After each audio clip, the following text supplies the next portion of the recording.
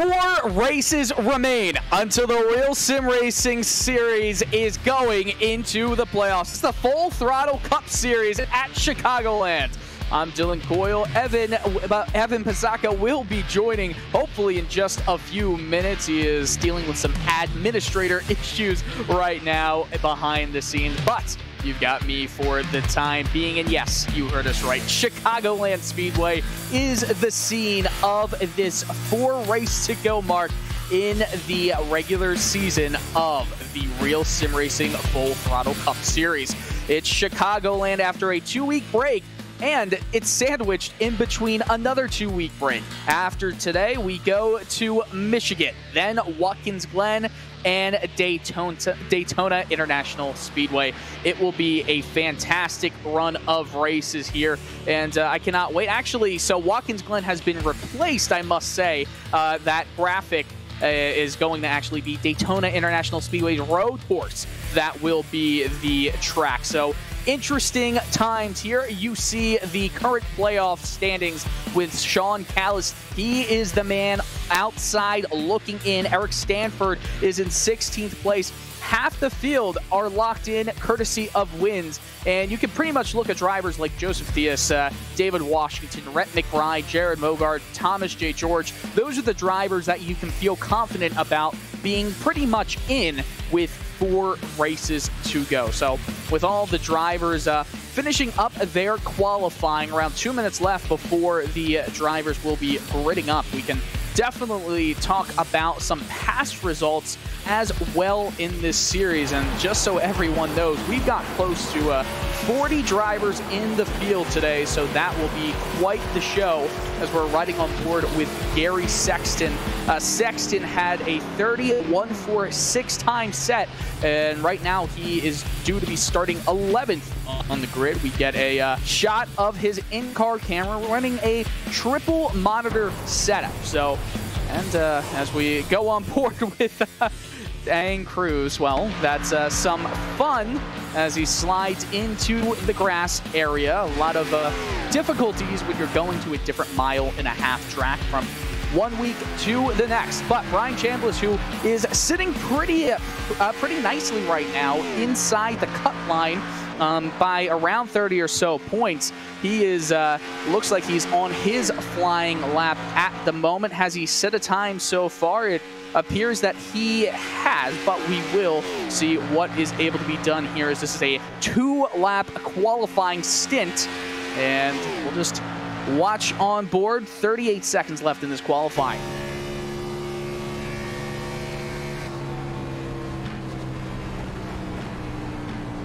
Chambliss is only able to get to 20th place on the grid as time is beginning to wind down. 29 drivers have put in qualifying laps.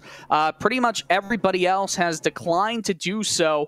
We'll go over the grid in just a few moments, but it's pretty much set with 29 qualifiers. So those are the amount of drivers that will be in contention for one of the $5 awards that we do have with the Real Sim Racing Full Throttle Cup Series, which is always a fun thing, that hard charger award. And we've got the grid getting up right now. Agno Phillip is starting on pole with Daniel Eberhardt. Won twice here at Chicagoland in the past few seasons. Kyle Kammer will be starting 3rd, and Bradley Burke in 4th on row number 2. Michael Araya, Kyle Trudell, 2 drivers who are always running up front, and Andrew Faridaj, obviously, he is one of the top drivers in the field. Sam Nieto starting right alongside him. Grant Davis in 9th, Cole Fralick in 10th. Daniel Scott and Gary Sexton right outside the top 10 in row number 6. Thomas George, Scott McClendon, they're starting next to each other with Eric Stanford, one of those drivers that are trying to ensure a place in the playoffs, starts right next to Rhett McBride in row 8. Joseph Theus, Austin Wagner, Liam Sheen, and Brian Chambliss are your top 20. As we continue going down in the order, you'll start to see some names we have seen a lot of trying to contend for some playoff contention, with Matthew Marr, Justin Carey, Adam Benefiel, and Sean Callis. That's a spot for Callis that he does not want to be in when the checkered flag end up waving. But we have the 25th spot starter, John Rodden, with John Fowler. The battle of the Johns starting in the same row with Dane Cruz, who you saw spun into the grass on the back straight, and Michael Kaczynski starting in 28th. Tom Morano in 29th. And that's only the drivers who have qualified. The drivers declining to qualify and will be starting by their iRating will be Dylan Jones, David Washington, Shane Parrish, Evan Pisacco. No, it's not him, but he is in the lineup at least as one of the administrators here. It's Steve Durham, Steve Soa, Michael Moser, Andrew Pellegrini, David Winfield, and Trevin Valderrama. 37 cars in the field in this race tonight, and I know I am definitely looking forward to this one. We'd like to thank you all for joining us on RacespotTV's coverage of the Real Sim Racing Full Throttle Cup Series. Again, my name is Dylan Coyle. Evan Pisacco should be joining us shortly, but I will be handling the duties for now as the cars start to move away from that starting line and get going for this one pace lap. Remember, the starters, Agnell Phillip in the 94 car. Now, Phillip is going to be starting on pole, and that's pretty good for Phillip because if we're talking about him, he is very far off if we're talking about any potential playoff things. Now, he's only raced in one race this season, so unfortunately, he's not going to be eligible for a playoff position. You've got to race in either 10 of the 20 regular season races or get a playoff waiver given a few stipulations, such as finishing the rest of the season. But as we see Mara, Sexton, they're ready to go, and we are too. Pace car heading in off of turn 4. It's Phillip's grid. Once the pace car goes in, Daniel Eberhardt aside. And green flag is in the air. Agnell Phillip will lead off, but a very poor jump. Daniel Eberhardt gets to the outside, and away we go. 125 laps at Chicagoland.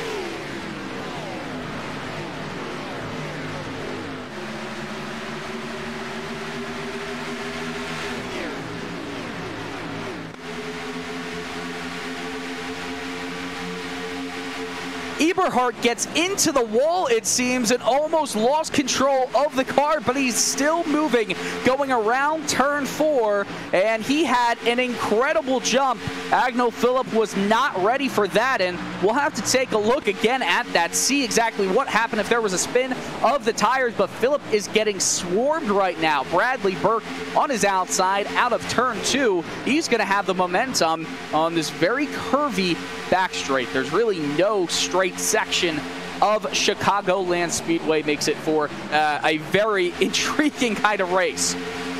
As Phillip moves up a bit into the middle lane, he's now sandwiched, and a move is trying to be made on the inside of him in the apron. It's going to be Kyle Trudell taking it 3 wide down on the white line, his left tire's all the way down there, and he gets the move done and clears him on lap number 3. There is a caution though, and a wreck will come out behind. It looks like a 2-car incident.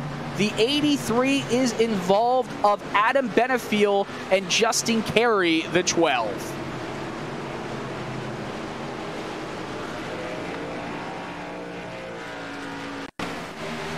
Getting a look at exactly what happened here. You see on this replay, I just don't think that Carey saw Benefiel right below him, came down, might have been looking to block, and unfortunately, that looks like it's going to be a poor incident right there as Justin Carey puts in the driver's chat the letter C, whatever that means. But as the yellow comes out for the first caution of the day on lap 3, Daniel Eberhardt will be the leader, who has really dominated the early goings of this race. And I will say, for one thing, that Eberhardt has been one of the most dominant drivers at Chicagoland Speedway over the last few years of the Real Sim Racing Full Throttle Cup Series. He was the winner here in both 2016 and in 2000, excuse me, it was the winner here in 2016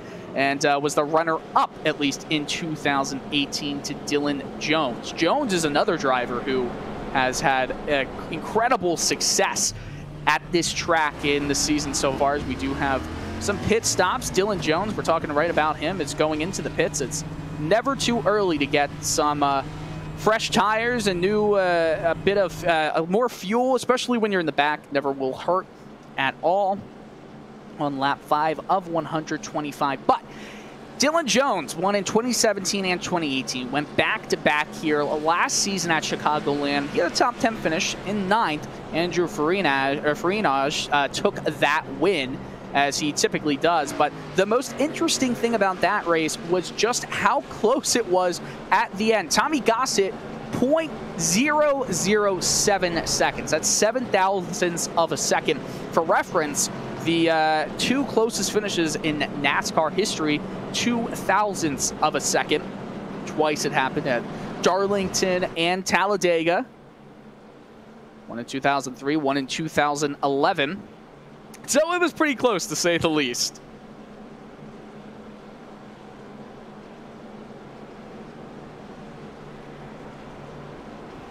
So Daniel Eberhardt will line up first. The pace lights are still up on the pace car, so at least one more lap of this caution, with Kyle Trudell jumping 4 places in just around 3 laps to get into second. He'll start on the outside of Eberhardt if that is where he chooses, Eberhardt that is. Qualified with a 30.098. And Agnew Phillip, who qualified in first, just 13 hundredths quicker than Eberhardt, is all the way back in 4th. And he had a very poor start to the race. He seemed to get the tires rolling a little too much. Couldn't get the traction, the tire into the road surface. But nonetheless, it's not the best place for him to be, especially after getting into pole position. However, he will be starting on the outside of a hard-charging Kyle Trudell. So gives him a little bit of a push, then maybe that could lead to a better situation going. So nonetheless, one more lap of this caution.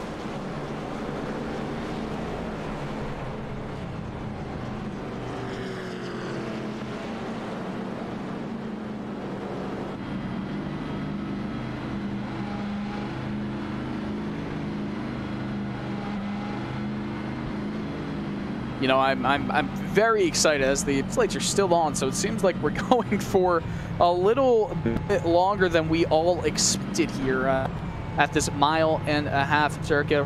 Riding on board with Agnew Phillip, the New York native.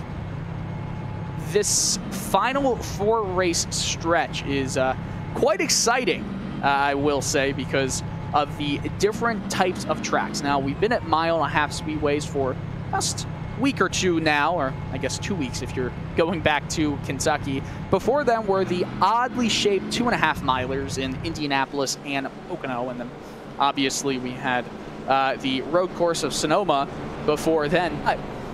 We're going to have another road course coming up. So if you saw the schedule graphic, that has changed in recent weeks to reflect the real-life NASCAR schedule, with Watkins Glen being dropped from the calendar this year due to COVID-19 concerns. But the what is going to be coming is the Daytona International Speedway road course. Definitely something to be excited about, because none of these drivers have probably ever raced at the Daytona road course when it comes down to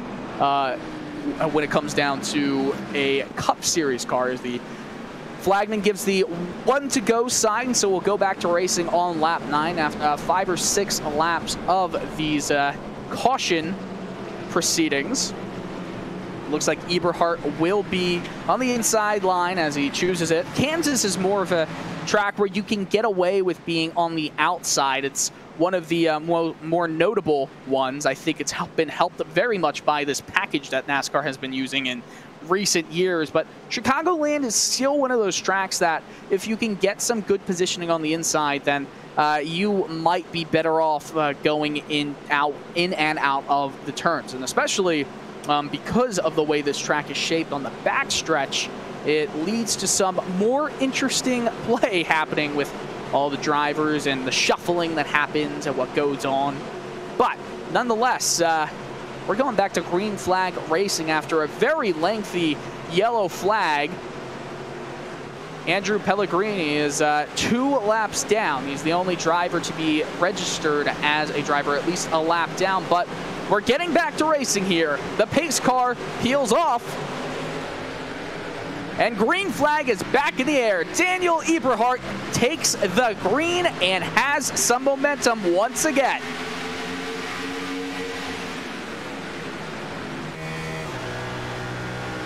Bradley Burke with a great jump on the inside line, gets right in front of Trudell, and Trudell is struggling. Eberhardt sways down to the left. I'm not sure what he's trying to do, maybe break the draft of some sort, but Burke gets a little bit of a tap from Kyle Kammer behind him, and all of a sudden Kammer, restarted in 5th, is now trying to go for a 3rd or even 2nd or 1st place spot. As they go down into turn 1, Eberhardt is on the outside, with Bradley Burke going for some inside position, trying to take the lead away.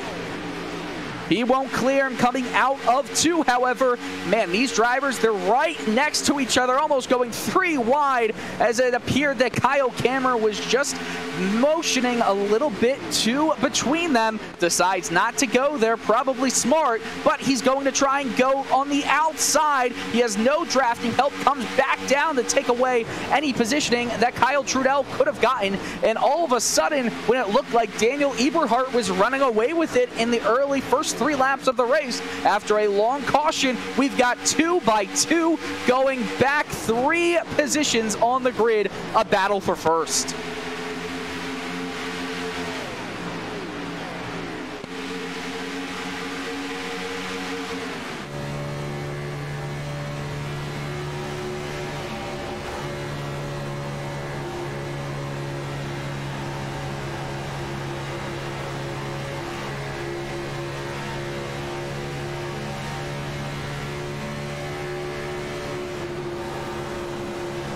It's pretty incredible to see how close these drivers are racing early on. I mean, if we're talking about aggression, we really haven't seen this kind of aggression here in the Full Throttle Cup Series in quite a few races. I'm thinking back to maybe Pocono in the very early stages. We saw some really good hard racing as they go 3 wide and almost get into a little bit of a mess. Kyle Kammer went on the outside. All of the drivers are sticking with each other right thick and through, and it's been pretty clean, pretty respectful so far as we're getting out of turn 4 and lap 13. Only the 1 caution, but all of these drivers, with how much they're fanning out to the inside line on the apron towards the grass, swinging back up to the wall, you've got to think that there will be a mistake coming sometime soon, because I don't think these drivers are going to be able to make it stick for this long. But nonetheless, Bradley Burke lets the inside position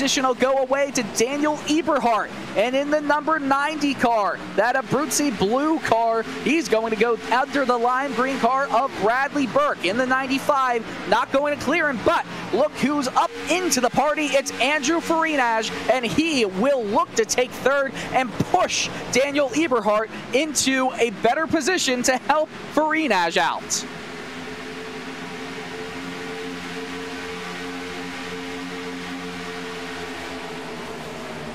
Eberhardt is able to take the lead momentarily. Not sure if he's going to clear him. He was thinking about it, but thought better, because that fender could have been tagged by Burke, would have ended both of their races. But him swinging back down to the grass, it gives Farinaj another opportunity to get some momentum going and go underneath Burke. Burke has to be forced out to the wall. Eberhardt was a little bit tight, had a bit of understeer there, and it's going to end up helping Andrew Farinaj if he can get into a good position going into 3, but he is unable to do so. We're riding on board with him now.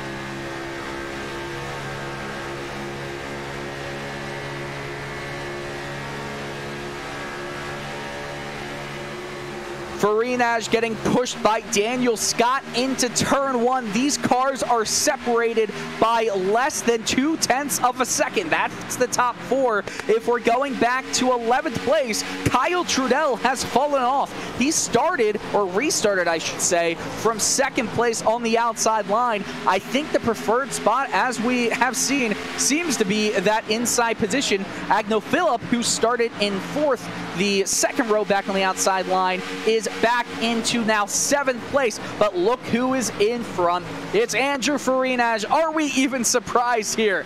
Dylan Jones got the win 2 weeks ago at Kentucky, the first to stop Farinaj in a pretty long time. But it's now Eberhardt and Farinaj. They're both drivers that have won at this racetrack, and it's getting very intense.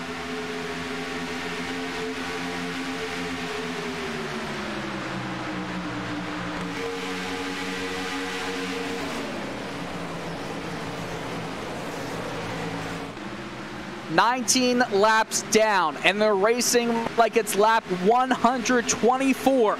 Eberhardt down on the inside of Farinaj. The inside line has been the preferred line. But is he going to be able to clear Farinaj and maybe just in front of him at the end of 4? It looks like he did do exactly that, but Farinaj will look to get down to the apron, but so does Eberhardt, so does Daniel Scott.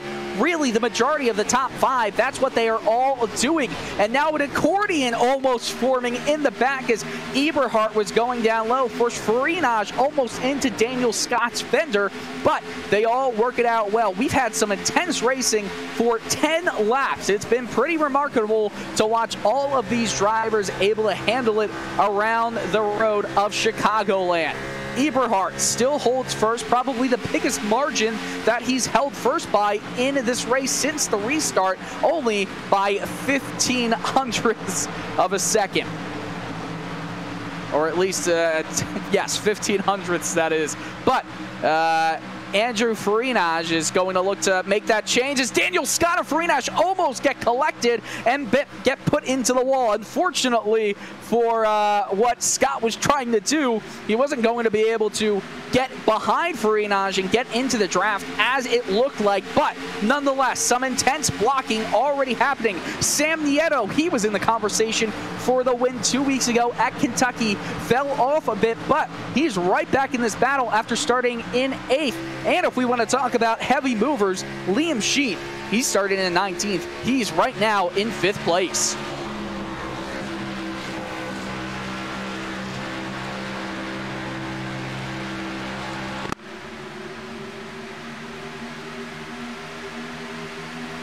All the drivers fanning out across the dogleg front stretch of Chicagoland Speedway.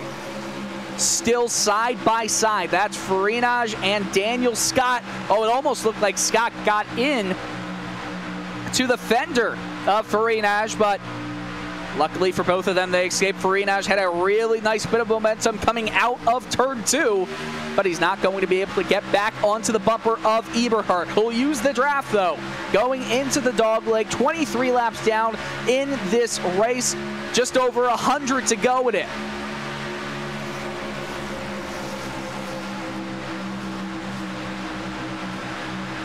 Liam Sheen getting a little bit of understeer. It kind of blocks the entire path of the drivers behind, and we might see 4 wide. Bradley Burke was looking at it, but he decided against it. We've still got 3 wide further back in a fight over 5th place, or even 3rd place, that is. All of these drivers, it's a conglomeration of Chevys, Toyotas, Fords, and it's quite beautiful to see all of these drivers just riding right next to each other as you see the smoke coming out of the tires of Liam Sheen. It looked like he disappeared for quite a second, but Gary Sexton is up in the conversation now. Sexton started 12th place, now he is in 9th, but because of the hard racing happening from 4th on back, he is able to catch up and try to get into this grid and make out of it with a few more gained positions. Goes down to the grass on the inside, makes it 3 wide. Will he be able to get down on the inside and still stay side by side?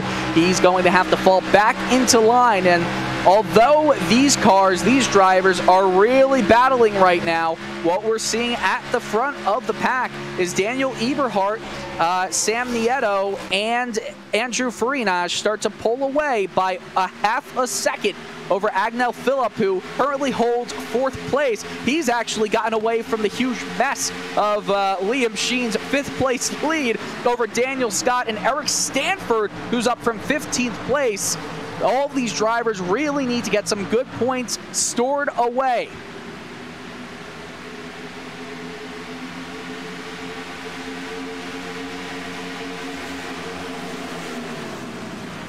When we're talking about drivers who really, and I mean really, need some wins here, Sam Nieto, he's one of them, currently sat well outside of the playoffs. 23rd, or 23rd, a tie for 23rd, that is, in the points standings. But if he wins, remember, he will be in the playoffs, the Full Throttle Cup Series playoffs, which starts in quite a few weeks. It's going to start September 7th at Darlington Raceway in the Boosted Club 125. That will be something to look out for. But with a driver like Nieto, who was in the conversation just 2 weeks ago, being in the conversation again, you've got to really think that a win here would make him potentially a threat once the playoffs do get underway.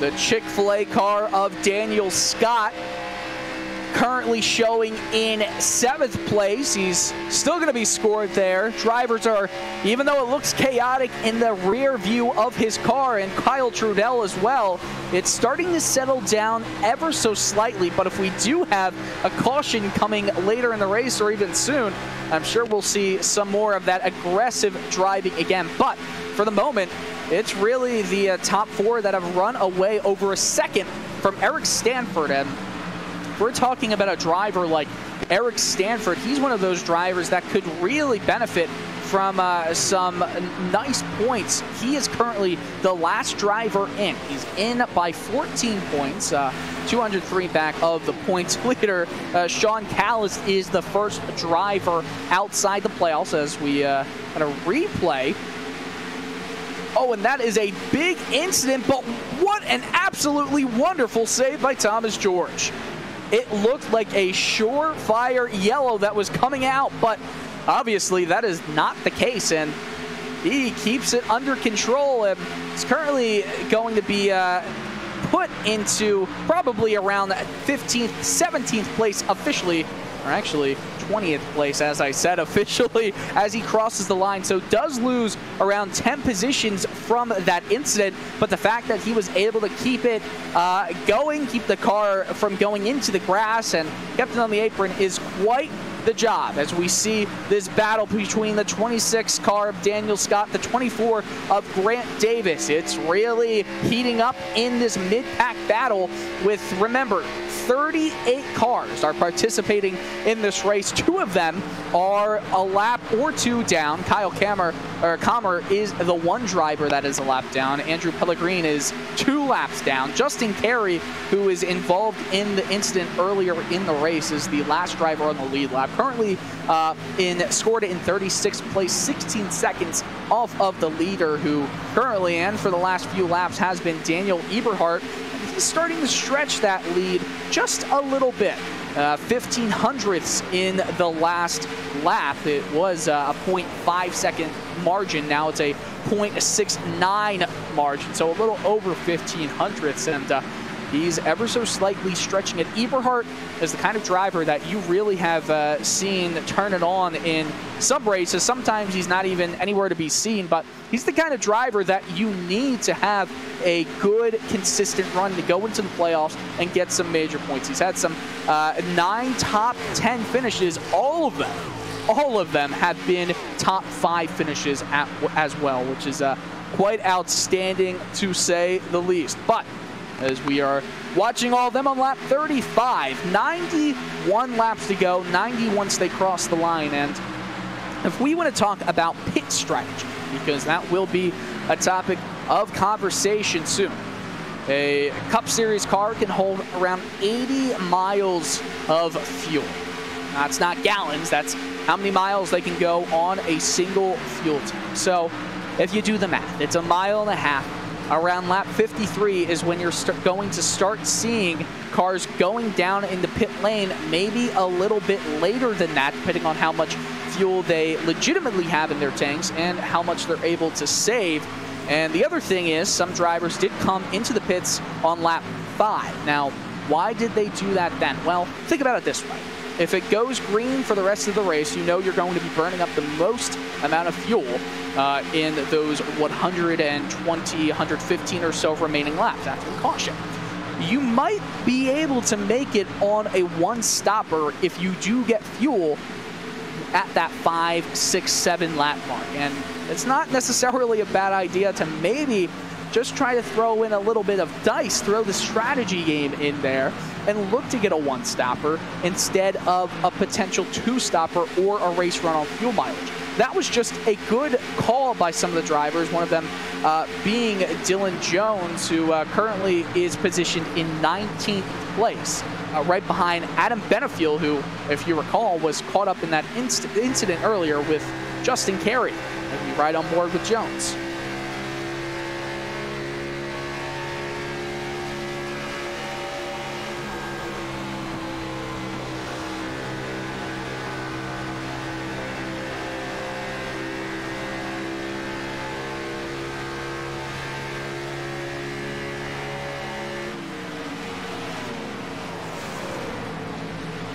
Some high-octane racing here at Chicagoland. Eberhart still holds the lead, is still starting to stretch it. Not starting to, but continuing to stretch that lead by maybe 0.05 of a second every lap. Currently a 0.75 advantage over Sam Nieto as they cross the line here. It's now over 0.8 of a second. Andrew Farinaj is officially 1 second back of Eberhart, so that top battle, it's really settled down over the past few laps. Eric Stanford is starting to climb into the conversation of the top 4 runaway group. He is currently 0.5 seconds off of Agnel Phillip, who's currently 1.5 seconds off of Eberhart. Phillip did a really good job of getting back into the conversation after a struggling start for Phillip. The driver was able to make his way back up into the top 5. He fell all the way back into the cusp out of missing out of the top 10. But that climb back to the front, well, it proved to be very fruitful for him.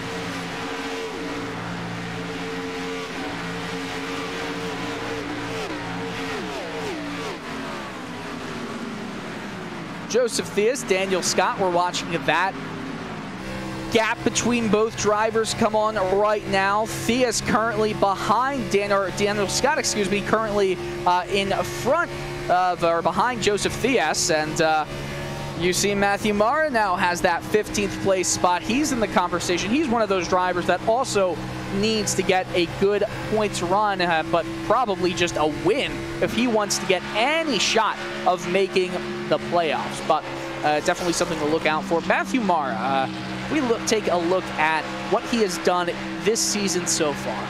Only 4 races, but he does have a playoff waiver if he were to win any of the races. He's started an average starting spot before this race of 18th, and his average finish rate is 21st. He's racing with the virtual reality goggles on. I know Evan and I have talked about quite a few weeks ago when we were talking about virtual reality, I believe it was at Pocono, what it does for your racecraft. And it's pretty remarkable. If you've never tried on virtual reality goggles, whether that's the Oculus Rift or the HTC Vive, I really urge you to try it because it is quite a magnificent experience to see what it will actually do. You won't feel it, but it'll feel like it in your brain when your eyes are seeing the inside of a stock car around Chicagoland. And that's obviously what Mara is facing right now as we're looking at Adam Benefiel riding right alongside with Daniel Scott, who, remember, had his little issue and he lost quite a bunch of spots along with Thomas George, who, remember, he was back in 20th after he almost spun out, but he's currently showing in 22nd position, so he hasn't been able to gain any time after riding in the top 10, or at least the battle for the top 10, for quite a while. Eberhardt lost some momentum trying to pass some lapped cars. Sam Nieto is now within half a second, now down to 0.45 seconds of Eberhardt in the lead. 46th lap of the race here, the Boosted Club 125 at Chicagoland Speedway. And look at that backstretch, the curved backstretch onto this 1.5 mile track. The turns are both at 18 degrees, the backstretch 5 degrees, and the front stretch, which the leaders are currently on right now, 11 degrees. So quite a bit of banking going throughout this track, and we've seen it to be an inside line dominated track. There's really, with tracks like, for example, Kentucky, especially if you're trying to get around turns 3 and 4, which are much flatter than turns 1 and 2, you're gonna wanna have some inside position there. But when you've got a specific amount of banking, for example, progressive banking, it will lead to more of an idea or a possibility of gaining some spots running close to the wall. We've seen that at tracks like Homestead Miami Speedway. We've seen that at tracks like Kansas Speedway, and these are the tracks that it's so incredibly fun to watch the cars run so close to the wall for the entirety of the turn and see how they do. And speaking about how drivers are doing, Dylan Jones, who pitted and went into pretty much last place after his pit stop earlier, is currently in 17th place. Now, he clinched his spot in the playoffs with a win last week, or 2 weeks ago, that is, and nothing much to worry about except possibly gaining some more wins, and that's not what he's doing right now, but that strategy call, just remember, it might come out to help him down the line.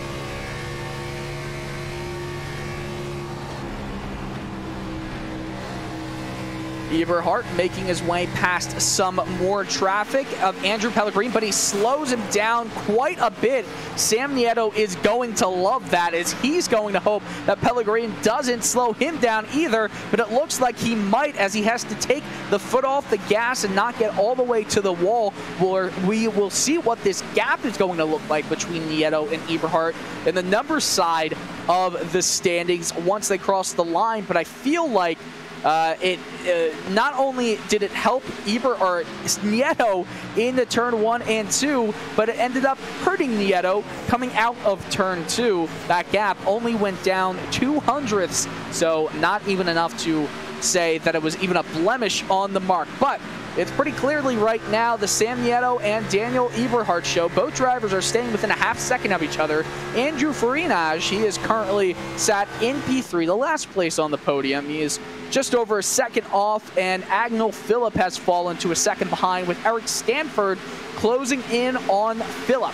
Only 0.03 separates two drivers, as we do see once again Andrew Pellegrini starting to become a factor for the lead pack when it comes to passing these lapped cars.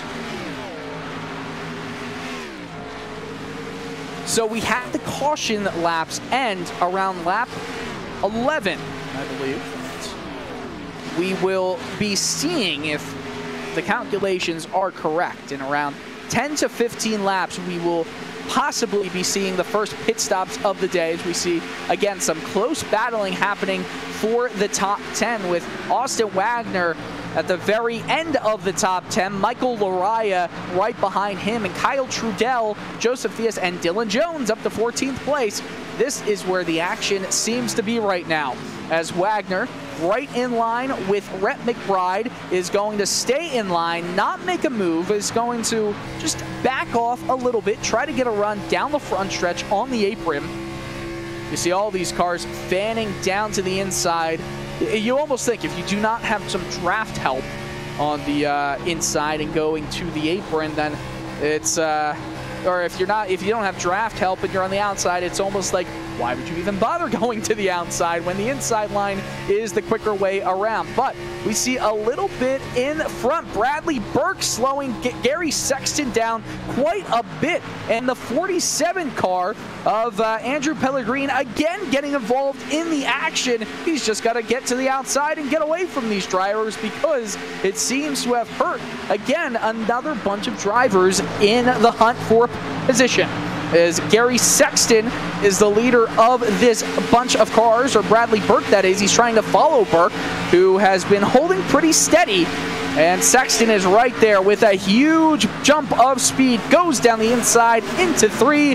Will he get the move done? He's sliding a bit of a slide job, but I think it's going to cost him some time. The momentum is back into Bradley Burke's favor, but the shorter line around the speedway is what Gary Sexton takes. It's going to cost him a tiny bit of speed, but he has the inside line. Will he have the position out of 3, or 2, that is?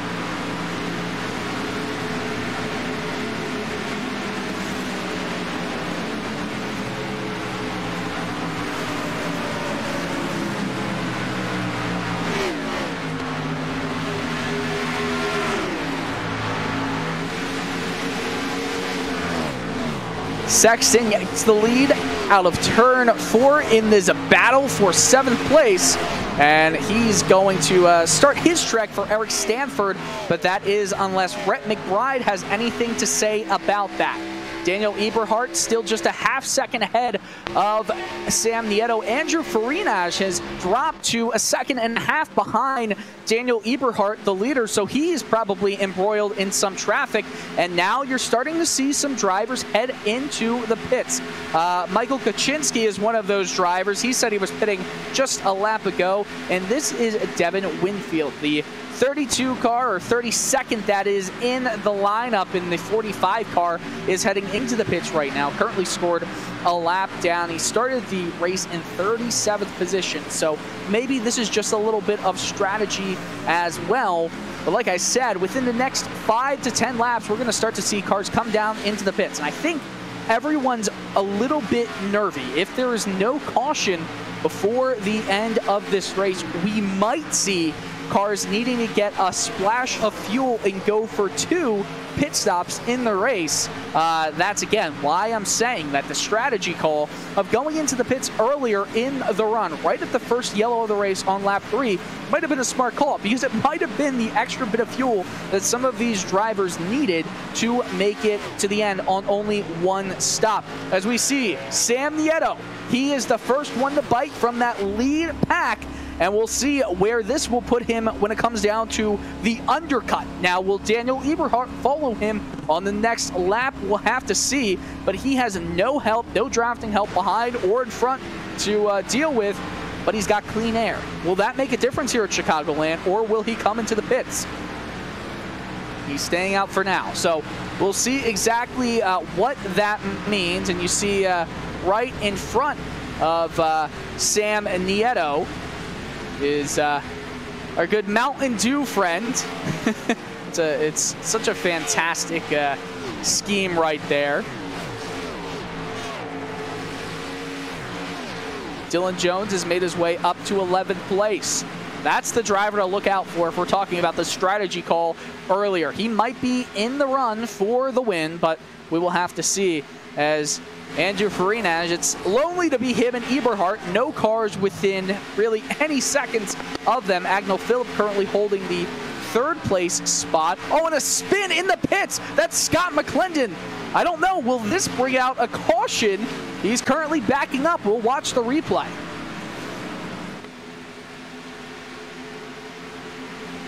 Yeah, it just comes in way too hot. Tries to slam the brakes. And he was worried about getting a speeding penalty in pit lane, but now he's going to have to worry about that time that might have been lost by not only the repair of that car, but if there's any possible penalties in addition to the spin. Daniel Eberhardt is in pit lane.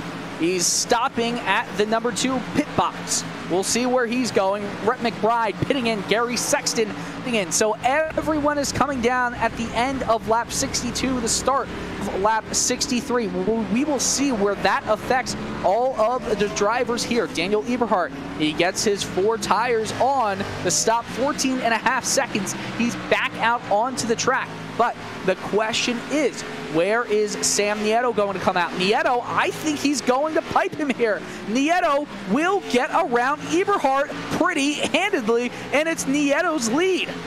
What a fantastic call for Sam Nieto. The undercut, it worked to perfection. Now, is there any chance that another driver even pulled a better strategy off? I don't think so. That gap, it's almost 2 seconds between Eberhardt and Sam Nieto. That's a 2.5 second swing there. You'll see more of the lead pack drivers going into the pits. The 94 of Agnel Phillip, the 88 of Andrew Farinaj. Those are the 2 drivers that could have also pulled off a great call by staying out.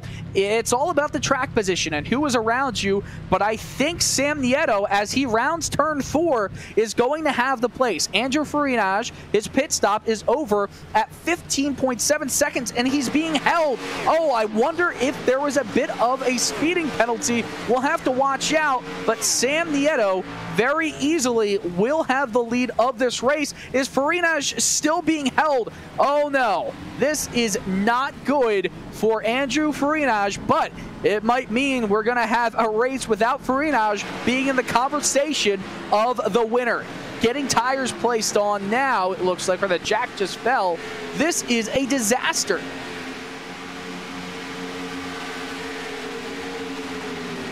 Trying to see exactly what happened to Farinaj. He's going to be scored at least a lap down by the time this ends.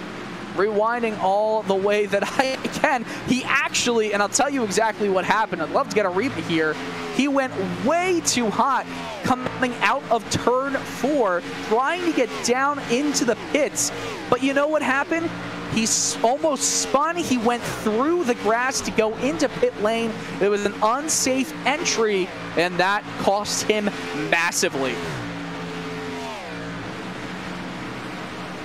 Farinaj is currently shown as 2 laps down. That's unbelievable. We'll get the replay up right now.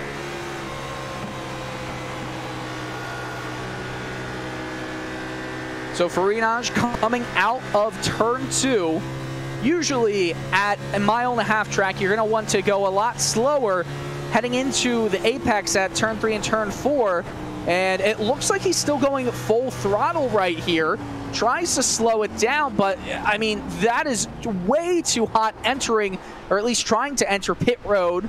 Goes through the grass, enters it, unsafe, almost hit the 94 car of Agnel Phillip, and it's pretty unbelievable. You really don't see Andrew Farinaj doing anything, any mistake like that, especially when he had the chance to get into a first place position if there were any other issues with drivers like Sam Nieto. But nonetheless, that's what ends up happening. Dylan Jones, the last of the potential victors in this race, to head into the pits. And I just want everyone to remember, 63 laps is when drivers, pretty much Sam Nieto at the end of lap 62 went into the pits. That was after a lengthy yellow flag. So in terms of green flag laps that they could run potentially on a full tank of fuel, we are looking at another 57, 58 or so laps. Well, this is lap 70 for all of these drivers. Sam Nieto on lap 70 as the leader, officially scored there right now.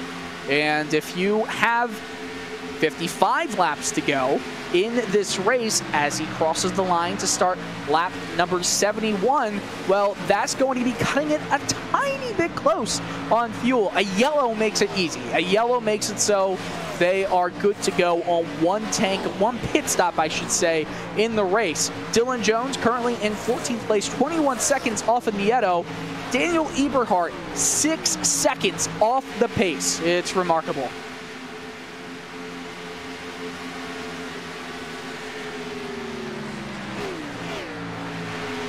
So Sam Nieto with that big lead will look back at Grant Davis and Eric Stanford, or actually that's Kyle Trudell, but battling it out very wide down the dogleg front stretch.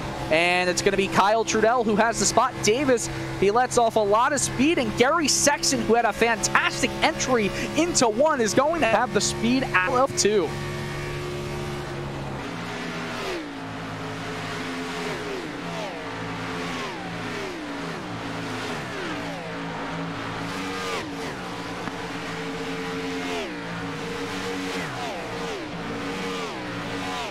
Bradley currently scored in 4th place as we watch this fantastic battle raging on right here. This is the time we want to look at the playoff standings and see who could potentially get a big boost from this race. Bradley Burke, he is sitting pretty comfortably right now, the 2nd driver in, currently 15th in the playoff standings. He is actually in by 32 points with a race like this currently shown in 5th place. That would be a fantastic result for him, as well as the guy who's right below him in 16th on the cut line, Eric Stanford. Stanford is only 14 points in, and Stanford currently shown in 4th place. We have those standings not live, but the standings coming into the race. Brian Chambliss is another driver who, after this race, might not have too much to worry about. He's currently running 12th, so a good job by the drivers on the cut line. Thomas George had that issue, so he might have to worry a little bit going forward, but we have those drivers, Sean Callis, Steve Durham, and the 2 others down there in that order, Kyle Kammer, that is, and Gary Sexton. Those are the drivers that are within 11 points of each other and going from 14 to 25 points out of the playoff picture.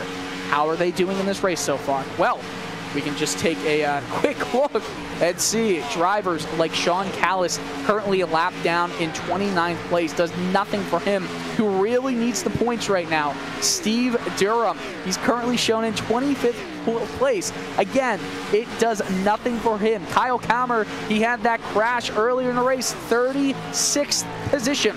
The only driver who is doing really well currently outside of the bubble right now is Gary Sexton. Gary Sexton in 5th place. So a pretty remarkable job by all of the drivers fighting for their playoff lives in the cut line.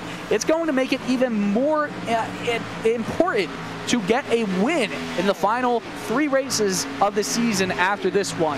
A reminder, in 2 weeks, we go to Michigan International Speedway for 80 laps, 160 miles at the 2-mile D-shaped oval. And then the wild cards are thrown into the air. 40 laps of the Daytona International Speedway road course. 40 laps, 142.4 miles.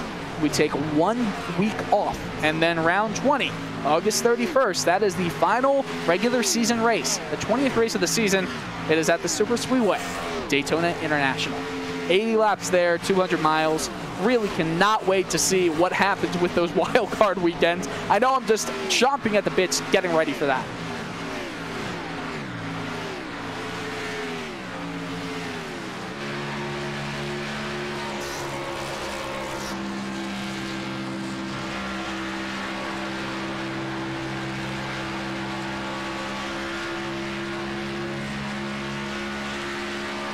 We watch this battle with Dan Cruz and Rhett McBride. Battle for 17th within 2 seconds of each other right now. Cruz has the disadvantage, but maybe some momentum coming out of 2. It's I'm amazed at how well these drivers were able to fight at the beginning of the restart, way back on lap 11, I believe, 70 or so laps ago. And now all of them are spaced out after these breaks, I guess you could say, the pit stops. And there's a lot of breaks in the field. In fact, the first driver a lap down is Tom Morano, I should say, in 27th place. Steve Durham is the first driver to be on the lead lap. And Dylan Jones, currently shown in 25th place. I wonder if something happened to him because Jones was in the running earlier. He's currently 25 seconds off the leader, and I really do wonder if he got into the wall at some point because he lost a lot of time and a lot of speed. It looks like he actually got a penalty in the pits.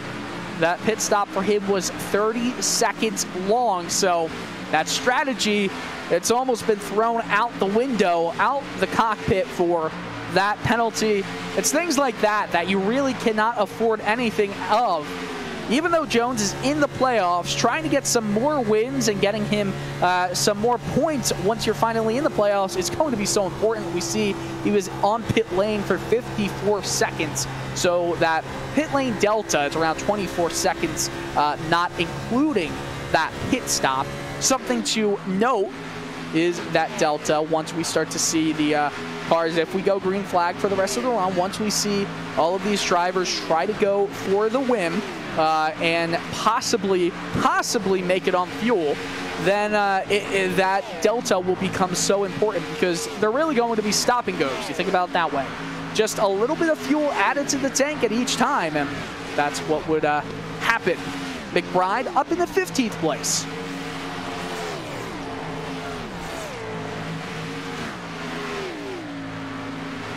John Fowler was the driver in 15th, but he lost a lot of momentum, has fallen back to currently in 18th position, so not so great from him in the previous lap. Trying to see exactly what happened to him. He had the position going into this lap, or the previous lap that is, and then not quite sure what happened. He kind of disappears off of our radar. Looks like he got up high and into the wall, but still racing with that beautiful paint scheme right there. It looks like Frankenstein and Dracula. That's quite remarkable. Love to get a look on that, and some of the paint schemes in this series are just fantastic, whether they're vintage inspired or just wacky like that. Yes, we've got a great camera shot. Hugo, our producer in the production booth, we thank you for your service with that shot. Currently following the 33 car of John Rodden, started 25th place. Some of the bigger movers is Eric Stanford, who has inherited that third place position off of Wait, hold on. We have a little bit of a problem here. Daniel Eberhardt fell by a lot of seconds over the last lap or so. He was in second place, 4 seconds off. All of a sudden, he loses 3 places. And we're going back on the replay, and I can tell you exactly what happened. It looked like he had to put down so much, lose so much speed because of a car almost parrying right into him on the previous lap. I'll have to get some more confirmation on that, but Devin Winfield looked like he got into the wall, slowed down any progress that Eberhardt had, and obviously that happened. Not a good mark for him at all.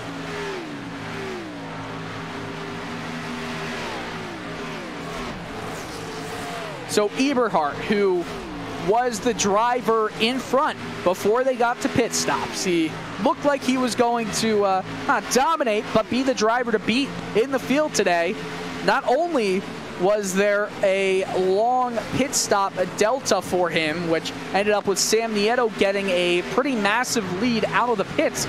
Now Eberhardt has lost a lot more time than he just gained, because when he came back out onto the track with Nieto passing him, it was a 7-second difference. He got it down to around 4 seconds before losing a further 2 to 3 seconds. And we currently see Gary Sexton, who is right behind Eberhardt, and they have some company in the form of Tom Morano, who will get all the way to the outside. Very kind driving from the driver, currently a lap down. Sexton, who really could use some points here, is going to look at moving further into the top 5 on Eberhardt. Right now, the top 5, Sam Nieto, Agnel Phillip, Eric Stanford, who's just 0.3 of a second off of Phillip, and Daniel Eberhardt, followed by Gary Sexton.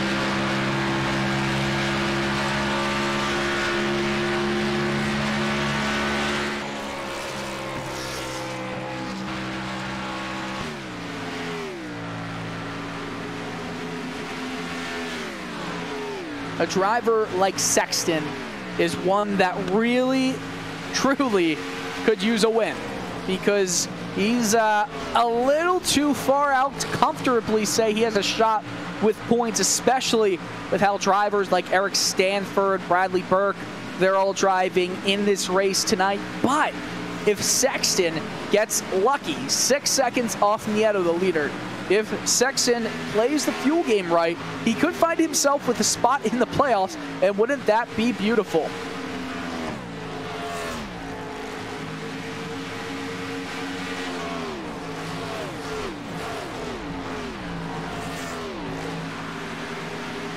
And I will say, finally, there's no reason to be disliking this video anymore by hearing just my sole voice. We're welcoming to the broadcast Arjuna Kankipati. Arjuna, thank you for letting me breathe a little bit here. It sounds like you've had an interesting few laps here, and glad to be back. Yeah, glad to be back in the Real Sim Racing booth. And, you know, we're approaching the end of the playoffs here, and it's been a while since I was in the booth, but, you know, we're getting to the point, like you say, with drivers like Gary Sexton. They need a win, and, you know, even if they don't get it here, you know, that last race of the regular season, Dylan, is at Daytona. So, you know, you're getting to the point here where if you can't get the win, you're going to start getting a little bit more desperate. And where else can you get more desperate than the Cathedral of Speed, Daytona? Yeah, that's going to be a really fun race to look out for. And I will say that right here, though, Arjuna, with Gary Sexton being one of those drivers that kind of has to be desperate right now, maybe not desperate to the fact of Daytona, you know, the Cathedral of Speed desperate, but desperate enough where he will take chances if chances are there to be taken. He's currently running in 5th place. And just to catch everybody up a little bit, Sam Nieto has gotten the lead after the pit stop, and he's going back into the pits right now. So I think he could not make it on fuel alone. That's what the idea was. He's going to stop where his tires could be optimally switched. He had a big enough buffer to maybe, just maybe, afford to get at least 2 right side tires. This is a bit of a strategy play right here, Arjuna. Yeah, and let's see how it plays out, because obviously he's going very different to the rest of his competitors. We'll see the time right there on the graphic. So about just over 10 seconds. That's a long stop, and he's going for 4 tires, Dylan. 4 tires, and you see right behind, you actually can't see it, but Austin Wagner had an issue heading into the pits as well and getting out of the pits. He actually missed his pit box right after sliding in through the grass. So not the best way of getting into pit road. Not sure exactly what happened there, but nonetheless, this is a supreme strategy call. And Arjuna, is that him making some grass snowmen? But it looks like he made a mistake. Maybe he didn't even plan to come down to pit road, or he made that mistake early on the entry, but he decides to take the full tow. So, you know, he tried to come down to pit lane, and he's put himself in a very precarious situation. We'll get the replay here, in fact. Oh, wow. So he got really collected in an incident right there, and you have to feel for it. Oh, definitely. I mean, he was caught out there by another car that was trying to come into the pit lane from high, and he will get another replay here. You can see the 26 car, just a little bit of contact, and into the grass he goes, and he'll be very glad that the new damage model isn't still in effect on this car, because I think his car would not be in the same condition it is right now. Yeah, perhaps that would not be the case. But now we have a battle for the lead once again. And after that decision by Sam Nieto to go into the pits, Nieto is currently the first driver a lap down. Now, could you imagine if a yellow comes out? It would absolutely screw up Nieto's chances of getting a win here and locking himself into the playoff, but he has so much more than the rest of the drivers. He's going to try and get his lap back. He is right with this Elite Pack crew. This could be really interesting, Arjuna. Yeah, and we'll see the effect of the fresh tires. You can see him going down to the inside, and the amount of speed that he's carrying. It just looks like he's in a different class of car right now, Dylan. It's amazing. He's got a lot of work to do. We're coming up to 25 laps to go, and there's still a long way. And being on that slightly different fuel strategy, you can never give up, and he's got to just keep focusing now. Yeah, that's what I was talking about for the majority of this race, actually, was the fuel window and the strategy that a lot of these guys will have to worry about. There's 26 laps left, and with the fuel window being at around 50 to 55, maybe a tiny bit more at the end of this race, some drivers are not going to be able to make it. Now, you have a situation.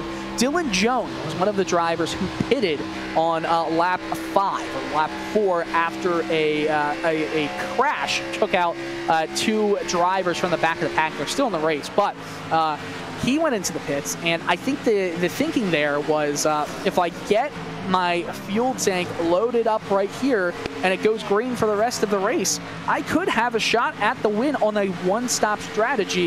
Unfortunately for Jones, he had a penalty in the pits, a 30-second stop, so that took him out of the running for the win. Andrew Farinaj, he is currently way back in 26th place, the second driver a lap down after he had a mighty penalty applied to him. He was in the contention for the win, as he quite typically always is. But this is a big race for a driver like Sam Nieto, who could have potentially made a race-winning calls with the strategy there to get 4 tires. You saw that speed that he had, and just to let you know, Nieto is already out of turn 4, while Eberhardt just went in to turns 3 and then 4 and is now in the front straight. So you see how much speed has been gained there. A driver like Eric Stanford could certify himself as a playoff driver. Gary Sexton as well.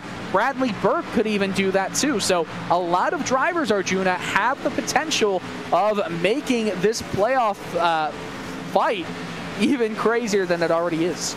Yeah, we're coming to 20 laps to go, and let's focus on Sam Nieto. The gap to the leader, well, it's about 25 seconds right now, and Dylan, the last few laps, he's about 1.5 seconds faster than the rest of the field, including your leaders. So we're going to see what happens here. Obviously, as his tires start to wear, that pace delta is just going to go that much closer, but it's going to be close. And if you're Sam Nieto, like you say, he's tried this different strategy.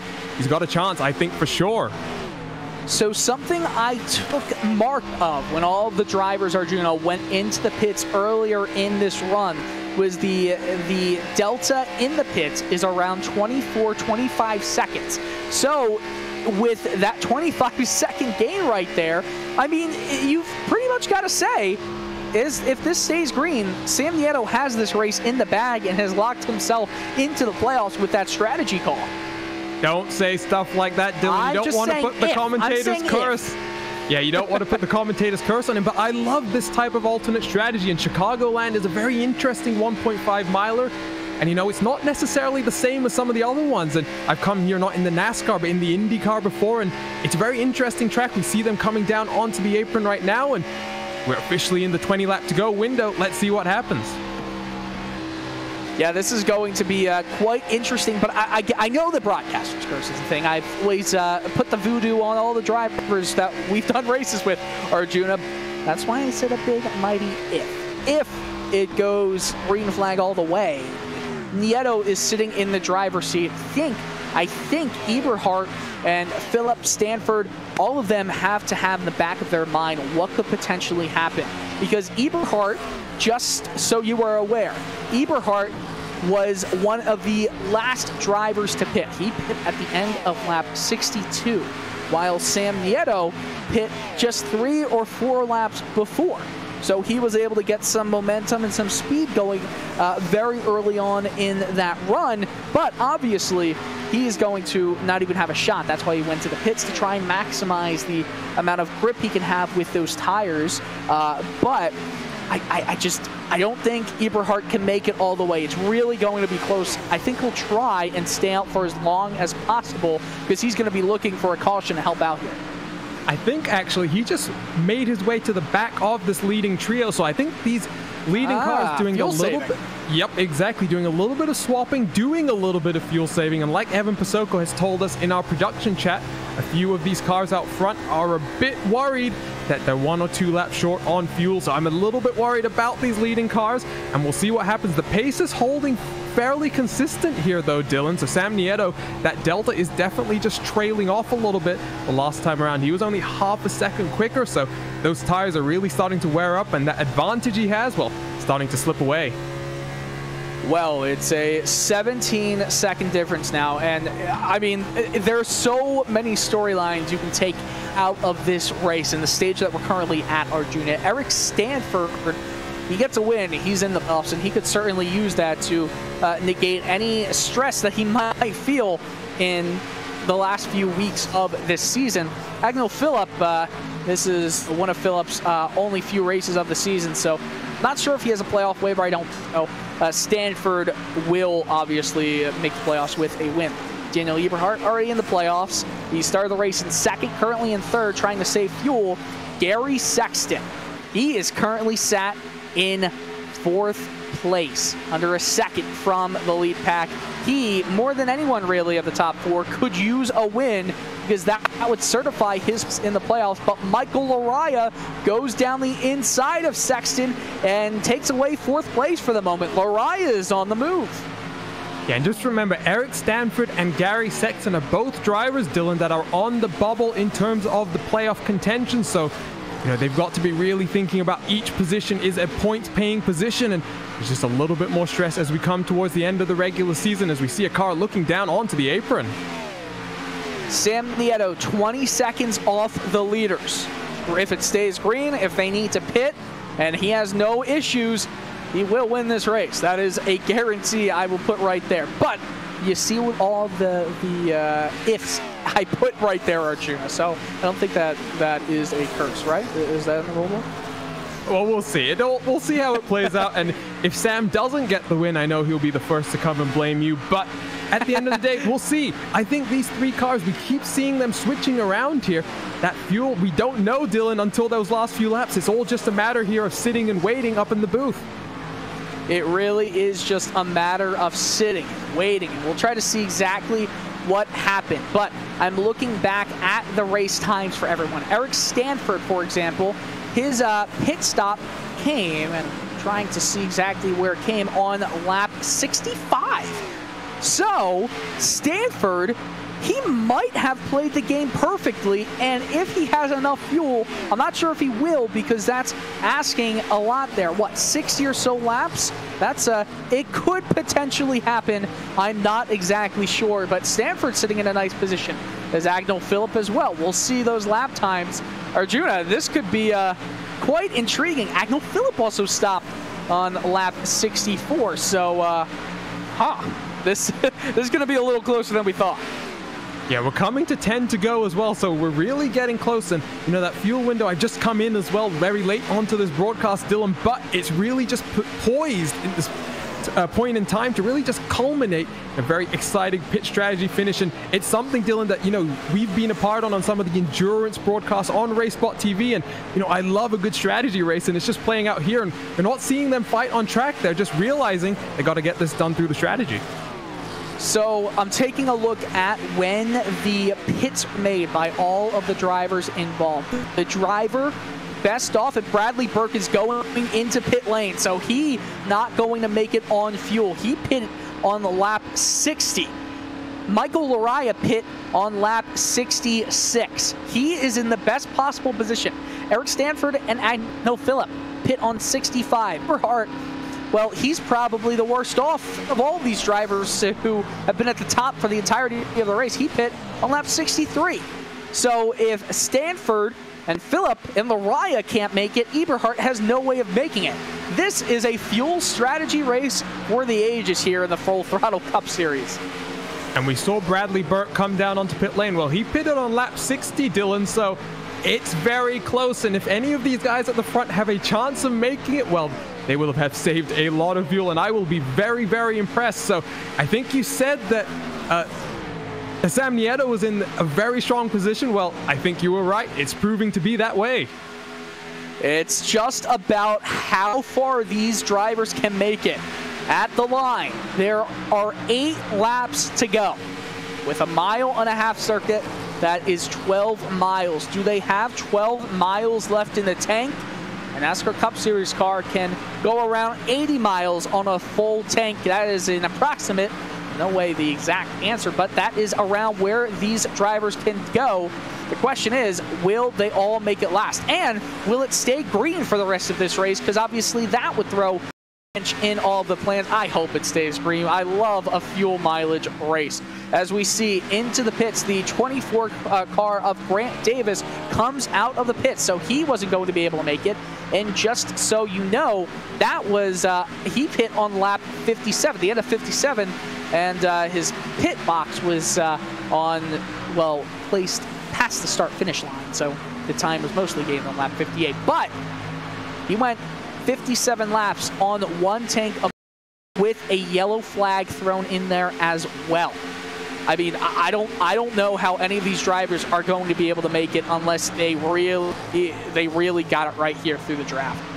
Yeah, and Kyle Trudell, well, he pitted on lap number 63. He's down onto pit lane as well. So one of the drivers in the playoffs, well, he wasn't able to make the fuel situation work. And coming to 5 to go, Dylan, I really have no idea which one of these 5 cars out front has any hope of making it. Well, the question is, if you're Eric Stanford, and by the way, 5 laps to go, they all still have not come into the pits. If you're Eric Stanford and you can still get a good points day, do you just take the points and let it run with that? Or do you try to go for the win as he tries to make it 3 wide past some traffic? He's trying to go for the win here. Eberhardt as well, he's worse off. Michael Araya could possibly win it, but all of this racing, it could be for naught. I wonder if they can make it till the end, Arjuna. Just remember, Eric Stanford is the bubble driver in the playoffs, so he needs some good points. And I think if you're in his position, Dylan, you can't just go for the win. You have to remember that good points are just as important as getting the win. You need those playoff points later in the season as well. So, yeah, I think it's going to be interesting to see how he approaches this one as we come towards the end. Well, Gary Sexton is in 5th place, and he also needs a win. I mean, the drivers this affects the most is Gary Sexton and Eric Stanford. If I'm either of them, the thought process has to be crazy right now, because you've got the possibility as another lap goes by, 3 to go once they cross the line. I mean, the possibility of making the playoffs, it's right there if they can keep their throttle in it and save enough fuel. Sam Nieto, just for your information, is 17.5 back in 11th place. The time is running out to see if that strategy will end up paying off. But with 3 to go, 2.5, pushes from Daniel Eberhardt to Eric Stanford. It's still Agnel Phillip in the lead. This is going to come down to who has the fuel to make it to the end. I think we're going to start to see some drivers run out at the very last moment. 2 laps to go, Arjuna. Well, if they've got the fuel, Dylan, are they going to stop fighting? They've been very respectful and friendly, but who's going to try and make the move here? If you're Gary Sexton at the back of this train, you know you're not in the playoff bubble right now. What are you going to do back there? How aggressive are you going to be? As Daniel Eberhardt down into the inside, he's going to pit. He's going to pit. He's not going to have the fuel to make it. Will any of the 4 have the fuel to make it? Agnel Phillip currently in the lead. This is Phillip's 2nd race of his career in the Full Throttle Cup Series. Could he be a winner? White flag is out. 1 to go. Oh, he gets a little loose. He gets a tap from Eric Stanford. He wants the win. Michael Araya all the way up to the wall. Will he make it 3 wide? He's pushed up to the wall. Will he get the move done? What a gutsy move there. Sexton is hoping these drivers run out at the very last moment. It looks like Stanford is in the lead. Phillips out. Phillips is out. Eric Stanford, welcome to the playoffs. What a finish that was, Dylan. Oh my God, that was unbelievable and unfortunate for Agnel Phillip there. He wouldn't have got the win even without the touch there, unfortunately. But Eric Stanford, he secures his place in the playoffs. Fantastic race. And oh, Dylan, I only got to see the last 30 laps or so, but if the rest of the race was like that, oh, you really had a fun race there. That was definitely the ending was the best part of it. And by the way, I think Stanford's out of fuel as we speak. He's going very slowly around the apron, so he played that just right. What a interesting strategy call, though, from Sam Nieto. It almost worked out. And Dylan Jones, if he did not get the penalty, he could have won that race. He finished 15 seconds off in 8th place. So we love fuel mileage races. Eric Stanford, he literally has no fuel, and he's getting a little bit of a push. Oh, what a kind mate he has there. Stanford got a little bit of a push and a little bit of fun there. The 98, it looks like the 10 are all going to celebrate alongside him. That's Steve Durham in the 10 car and David Washington in the 98. What a finish to this race. And Eric Stanford, that win puts him in to the playoffs. No more worrying about being right on that cut line. Stanford is in. Yeah, and he's going to go to Michigan, the Daytona Road, and then oval course, just with that pressure off his shoulders, Dylan. And he's going to start just thinking ahead to the rest of the season. And, you know, I think he's going to be very excited. It was a good finish there, and hopefully we'll get to talk to him in just a few moments' time. I'd love to talk to him. He last year had 1 win. This is his first of the season. Quite exciting. We look at the race results here. Stanford by 0.2 of a second over Michael Lariah. Gary Sexton, a good race result for him, finishes just a further 1/10 of a second behind Lariah. Agnell Phillip does get a 4th place finish, with David Washington in 5th. Joseph Theus gets 6th, Adam Benefiel 7th. Dylan Jones, strategy call for him, finishes 8th after a costly penalty. Brett McBride, a 9th place finish, and Sam Nieto, he's wondering what could have been if he didn't make that strategy call, Arjuna. Yeah, well, you know, it was worth the try, and unfortunately the tires just burned off that little bit too quickly, and we saw how close it was for Eric Stanford. No fuel to do the burnouts, but, you know, at the end of the day, he's got the race win, and that's all that really matters. That is all that matters. Dan Cruz, Shane Parrish, Steve Durham, Steve Soa, Daniel Scott, your top 15. Matthew Mara, the final driver on the lead lap. Daniel Eberhardt, remember he ran out of fuel in the penultimate lap. He finishes first driver a lap down. Brian Chambliss, Andrew Farina. This is a weird result tab that we're reading right now, just so everyone is aware, with Eberhardt and Farinaj being a lap down. Bradley Burke, who had a great race, had to pit a little early, finishes in 20th. And Grant Davis in 21st. Thomas George, after an incident earlier in the race, will be in 22nd position. Cole Fralick in 23rd. Kyle Trudell, unfortunate for him, started 6th, lost 18 positions en route to the 24th place finish. John Fowler in 25th, John Rodden in 26th, and Michael Moser, Scott McClendon, Tom Moreno, and Sean Callis. What a poor showing from Callis. It's not going to do anything well for his playoff hunt. Devin Winfield in 31st, Trevin Valderrama 32nd, Michael Kaczynski 5 laps down, 33rd. Andrew Pellegrini is in at 34th. Kyle Kalmer, poor showing for him too, 35th. Austin Wagner, Justin Carey, and Liam Sheen, and pretty much Evan Pisacco if we're talking about his technical issues in the broadcast today. But nonetheless, what a fantastic race that we had, and we can't wait to talk to all of the drivers from the top 3. But for the time being, we're going to send you into a quick commercial break. We'll be right back for some more Full Throttle Cup Series discussion.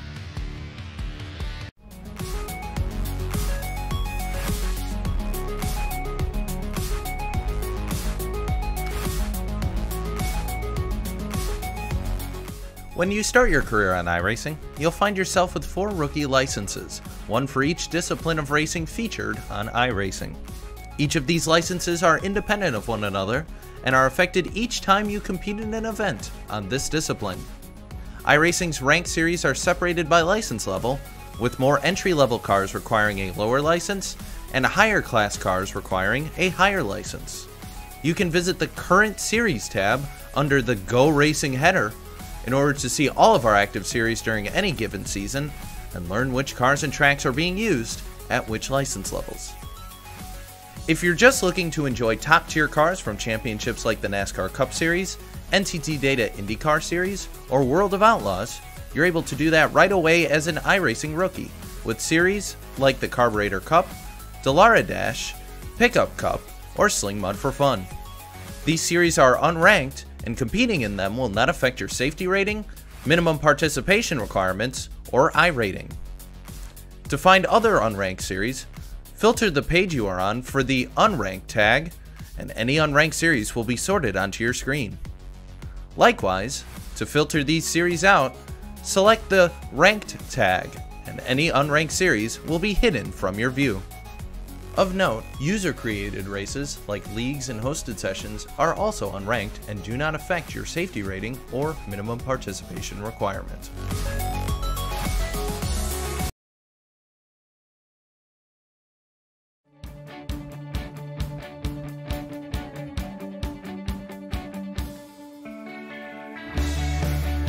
If you want to achieve your minimum participation requirement without running races, you can run solo time trials to demonstrate your capabilities behind the wheel. These events go off every few minutes and will allow you to achieve your MPR without having to wait for scheduled races. To access time trials on iRacing, select the series you wish to race and click on the blue button on the bottom right to select Time Trial. From there, wait for the session to launch. In order to complete a time trial, you must complete a consecutive number of laps without receiving any incident points. Each discipline and track could be different, so take note of how many laps you need to run in your session. While completing enough time trials will complete your MPR obligation, the safety rating gains you achieve from time trials are extremely minor, so be prepared to do some races in order to increase your SR to meet your promotion requirements.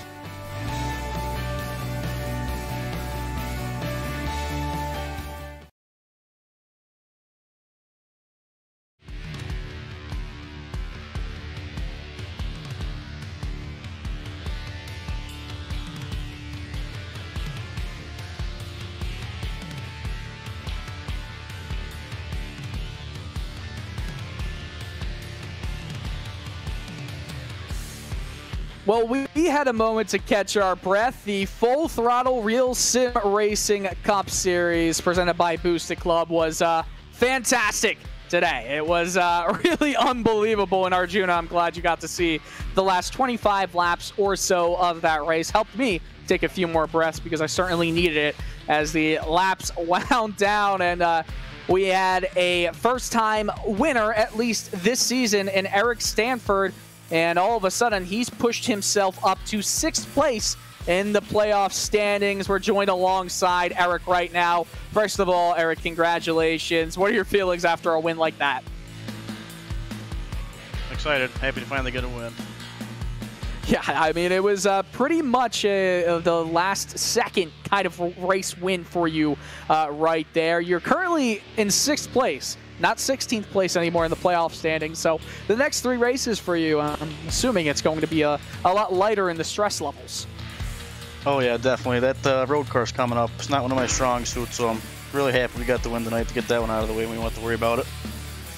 Fantastic. Well, without something to worry about, and actually you're up to 5th place because Malik Ray is not going to be able to make the playoffs after missing out on this race, not able to get that with the playoff waiver. With this win, just tell us what was going through your mind as the laps started to fall down to 0 to go, and you're looking at that fuel gauge. I mean, what's going through your mind? Did you know you can make it? No, I figured we were close. We were like maybe a half a lap to the good the entire time. I was trying to lift early in the corners just to save.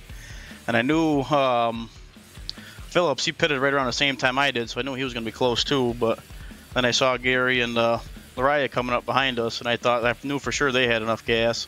So just trying to save where I could. And did you see, what were you thinking when Sam Nieto went into the early? Did you feel like, oh no, this is what the race is going to come down to, fuel mileage? I mean, yeah, after the restart on lap 11 or so, I'm sure you weren't thinking that it was going to go caution-free for the remainder of the race. Oh no, I thought for sure we were going to get a caution in there somewhere. And I knew he pit early, so I knew he wasn't going to make it. So I just had to, everybody there at the end was just trying to save what they could to finish where they could. So now what's the strategy for you as the season, the regular season that is, winds down? Are you going to play it a little safer, or are you going to just keep it all out every race? Well, all out. Try to get as many wins as I can. Awesome. Well, we love to hear that. All the watchers definitely love to hear that. We really appreciate you coming in, Eric. And again, congratulations. Thanks. Of course. Well, that was definitely a race to be remembered. Now, I know you're going to be talking to not Gary Sexton yet, but Michael Laraya. But I do want to add, Gary Sexton is currently tied for the final playoff place with Steve Durham after that showing. However, Sexton is currently on the outside looking in if the playoffs are to start today. Durham has 314 points, as does Sexton, but due to tiebreakers and whatnot, Durham would be the last driver into the playoffs. And it looks like the battle will come down to really Sexton and Durham as the championship starts to come to a playoff point, I guess you could say. Yeah, and a few races to go. So 3 races in the regular season still left, and be interesting to see how Gary really approaches it, because Gary's a driver, Dylan, that we've seen earlier in the season have some ups and downs. We saw him at Martinsville driving basically that entire race without the front end of his car. So yeah, he's definitely someone who never gives up, and that attitude is going to be important with 3 races to go. Yes, it absolutely will be. What you're seeing right now are the standings, but there's a little asterisk that we have to make on Malik Ray because he did not fulfill what was needed for his playoff waiver. So you can basically cut him out and move that red line from Bradley Burke and Steve Durham down to below Steve Durham. That is where the points are as of right now. And I've got to say, this will be pretty ferocious to see if we've got any other first-time winners this season so far. And I know that Michael Laraya had an absolutely fantastic run. And Arjuna, I think you're going to love talking to Michael right here. Congratulations, Michael. You got a second-place finish. It's nice to be talking to you guys, but man, I'm getting tired of talking to you from second place. Yeah, it's been an interesting season for you, Michael, because second in the point standings, but like you say, no win just yet. So, you're solidly in that playoff contention, but, as you approach these final races and you head towards that playoff run, are you a little bit worried that you just need to get that little bit more luck and get that first win of the season? I actually do have one win. It was earlier in Homestead, but that's my only win of the season. And I really am trying to go for more wins just because of racing against guys like Andrew and Daniel, where they have multiple wins this season. It's going to seat me further down for that first round. So I'm still treating it like I don't have a win yet. And that's probably a smart way to approach it, because that first round, Darlington, Richmond, and Bristol, well, nothing's guaranteed at any of those tracks, right? So, I mean, you definitely need to be in a stronger position than you maybe are in right now. So you go to Michigan and then the Daytona Road and Oval courses. What's your approach going to be in the next few weeks? Well, usually at Michigan, I've had pretty good speed, but I've had awful luck. But I got to say, this year, I've been able to consistently finish up front in the top 5, so I'm hoping that luck will continue. But I'm really looking forward to going to the Daytona Road course. I'm glad that we're going to that versus Watkins Glen, where I've kind of struggled with speed in recent years. So I've run a few of the 24-hour of Daytona races, and I'm really familiar with that course. And I just think with how these cars handle on the road courses, especially with the 750 horsepower and that smaller spoiler, it's really going to put things in the driver's hands. So I feel like that's actually going to be a pretty good shot for me to contend for a win. Yeah, and unlike the real-life Cup drivers, you'll actually get some time to practice for that race. So that's definitely right. That's going to be something much appreciated. But just before we let you go, Michael, anyone you'd like to thank for this win? The second place here today. Yeah, I got to thank Profile Machine Products for being on board the car tonight.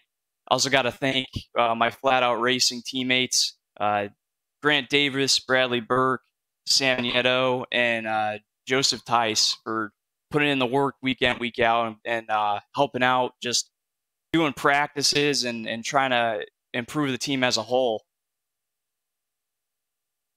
Well, congrats, Michael, and hopefully the next time we speak to you, it will be from the front step of the podium. So good luck, and we'll see you in a few weeks' time. All right. Thank you, guys. And so that was your second place finisher, Michael Laraya, and we're now joined by the third finisher on the podium, Gary Sexton. And Gary, Well, as we approach the final stages of the regular season, you're right now right on the edge of the bubble, and you got a third place here today, not quite out front. What more do you think you need to really get secure in that playoff contention? I just have to make races. I feel like the only reason I'm sitting there right now is I haven't raced as many races as everybody else. But no, all things aside from that, you know, we just got to finish races too and get better finishes. I've kind of had a string of bad luck over the past couple weeks where I'll be running top 10, top 5, and then, you know, make contact or make a stupid mistake and come up into somebody. And, you know, so I just have to be perfect. I felt like tonight I didn't make any mistakes that I would normally make, and I think that helped a lot. I actually didn't even realize it was a fuel-saving race until what I thought was too late. But I did a pretty good job of clutching into one and still maintaining, you know, space to the leader to where I could keep my speed up. So I kind of got lucky there. I almost made a big mistake, but yeah, that's just kind of what it is. I got to be able to make the races and just finish them. Yeah, one of the few things I distinctly remember from this series was that race at Martinsville, where you spent basically most of that race without your front bonnet of the car, and you still finished that race decently. So I think, like you say, just a little bit more luck, but you go to Michigan, and we were just talking to Michael. He was looking forward to the prospect of the Daytona road course. And, you know, obviously the real-life drivers are going to have no practice when they show up for that one, but how confident are you feeling before you even stepped in and done much practice? Obviously, I think for most drivers in this series, that is going to be a very odd kind of race and one that requires a little bit more prep. Yeah, it definitely is going to be interesting. I fortunately have raced there in the Cup car as recently as last year.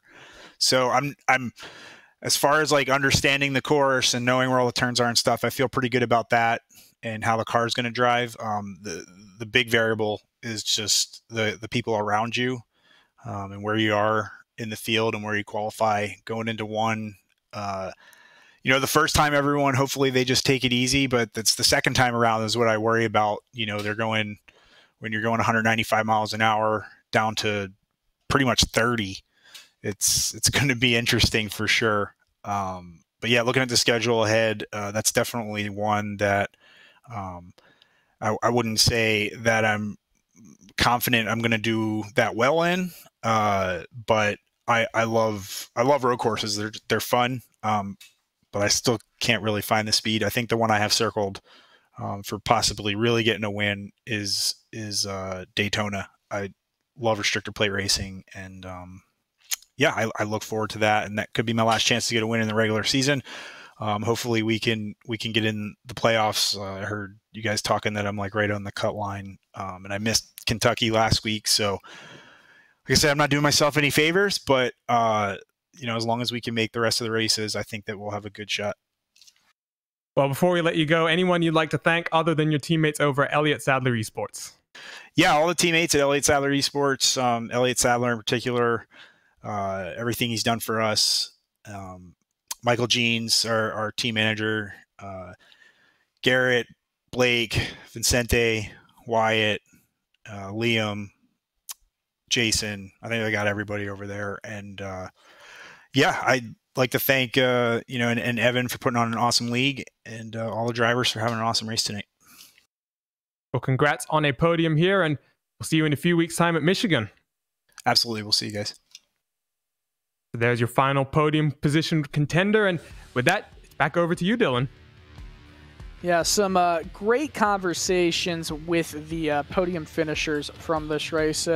We take another week off next week. We will be returning, though, to RacespotTV in 2 weeks when we go to Michigan International Raceway. And Michigan is typically good news for drivers named Thomas George and Brian Chambliss. And Andrew Farinaj has 2 straight second-place finishes there. That's going to be August 10th. Hopefully, Evan will have everything settled, and we will be the duo doing it from there. Again, Arjuna, thank you so much for joining us at the end. It really helped a lot. But nonetheless, the crew that brought you this broadcast is myself, Dylan Coyle, alongside with Hugo Luis. I'm going to throw in Evan Pasacco there, as well as Arjuna Kankapati. We'll see you in just 2 weeks. What a finish to this race. Eric Stanford wins and is in. Thank you for watching.